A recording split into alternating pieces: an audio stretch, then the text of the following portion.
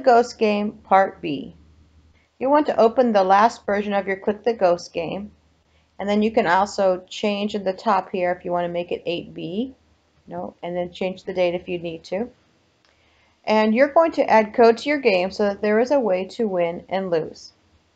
First, you will add a global variable for the number of ghosts. I will use the default value of 20 ghosts. You can modify this number to what you want. So in my version of the game, the player will have 20 random ghosts pop up and then the game will end.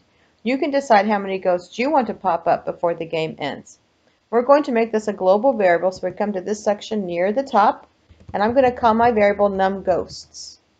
Okay, and be careful of your capitalization and spelling. And once again, I'm going to set mine to be 20.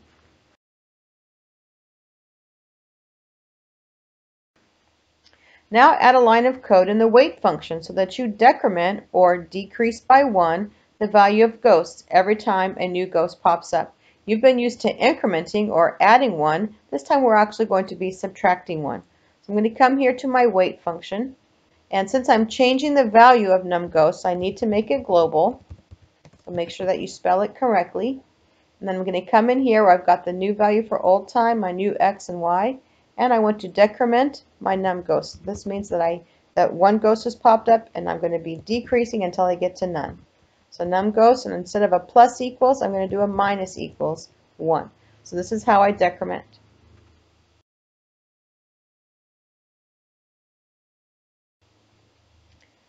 You can run your code and make sure that you don't have any errors.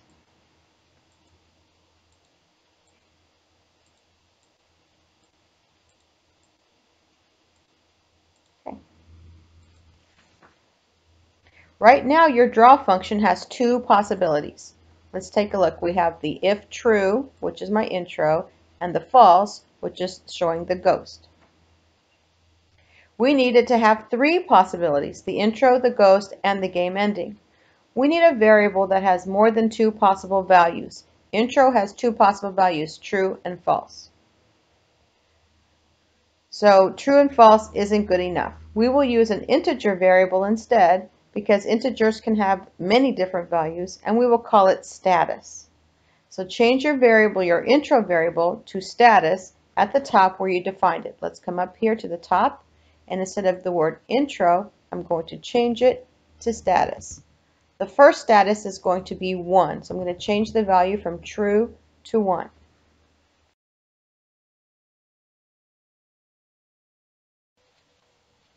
Now I also need to change it in start game, so everywhere that I'm using intro, I'm going to change it to status. So right here, instead of global intro and start game, I'm going to put status, and I'm going to change the status. Instead of false, let's make it 2.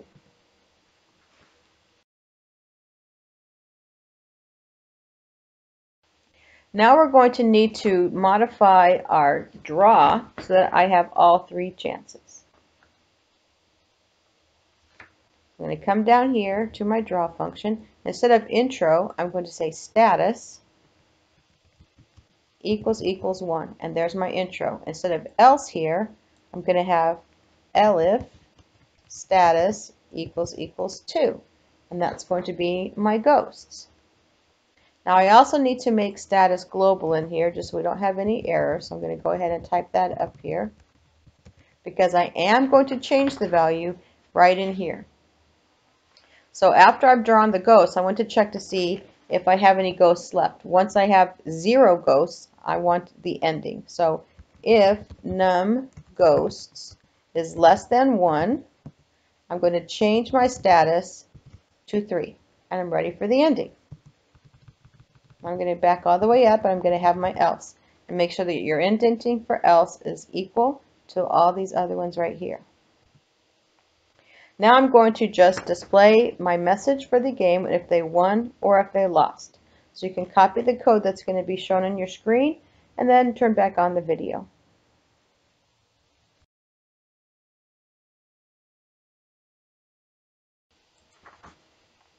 Now run your game. You shouldn't have any errors, and you should notice that the ghosts click and that you have a win or a lose.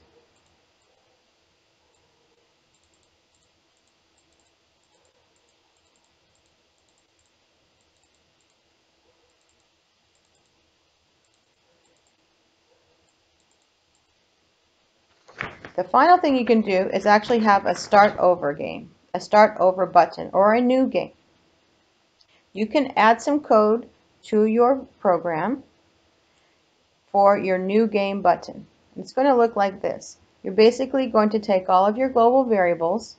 You can see that you have your status, your X, your Y, old time count. You're going to take all of your global variables and basically just reset them. So I can take this and I'm going to just put them in here and just indent correctly and then make all of them global. So when I start a new game, I take all of my variables and I reset them as if it was the beginning. And I have to make them all global. So I've got 3 of them right here. I need to make all of them global. So I've got status, count, and num goes. Let's make global X, global Y, global old time, and clit,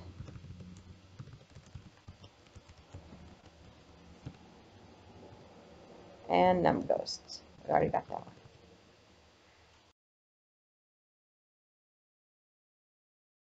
So I've got my new game function, and I just reset all of my global variables. Then I want to add a button. So you can determine where you want to add the button. Do you want it on top of your start game or after your start game?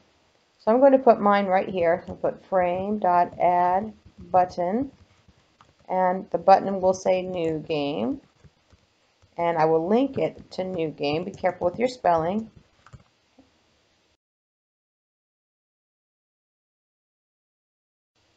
And now when I run it, I have the new game button, the start game button.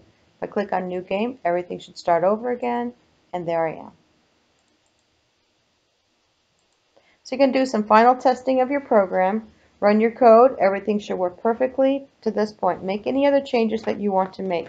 So you can change the number of ghosts. If you want more than 15, you would change the number right here. And also make sure that you change it in your intro. If you want to change the time, then you're going to change it in your wait. Okay? So make any changes that you want, and you are finished. Make sure that you put your URL in your document that you fill out your exit ticket.